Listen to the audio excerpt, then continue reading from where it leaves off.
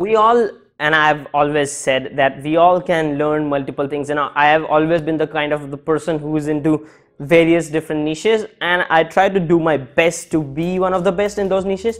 And now I recently came across in a book called Mastery by Robert Greene, and he was talking about these people who had these plethora of different career options or career choices, or the stuff they learned throughout their life. So, and a lot of these guys, they did not even know, like, okay, if this is if I'm learning engineering, the next thing you're doing, like learning about business, the next thing you're learning about psychology, which is practically, they don't fit together as a whole.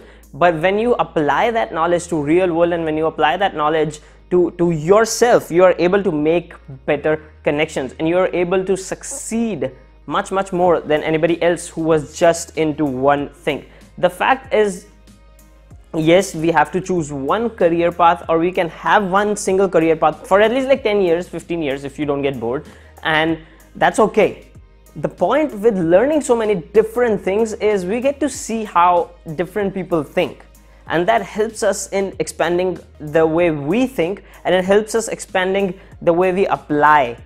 Say I'm learning about niche A, and I'm learning about niche B and niche C now, and my career is in only niche A. So what learning these two things taught me is the kind of the mindset that these people will have, and the kind of the kind of approach these people will have. So for example, the stuff that I learned from engineering, yes, the knowledge is important, but what I learned was productivity, number one, doing the tasks, number two, and managing myself well, and that I'm applying to every single thing I do.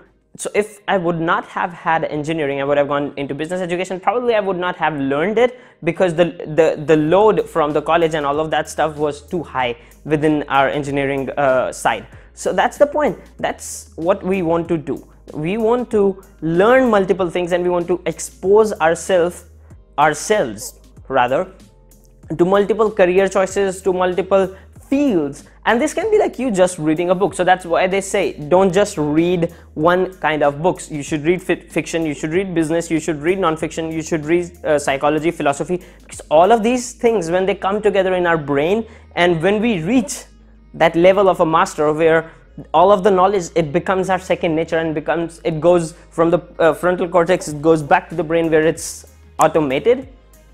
That's the point where we are going to be able to automatically mix up all that knowledge and use it in our career well. So if you look at all the successful people, they have at some point or the other in their life have gone out of their way to learn something that was practically out of their way. So that's the whole premise of learning many things while you are pursuing a specific career.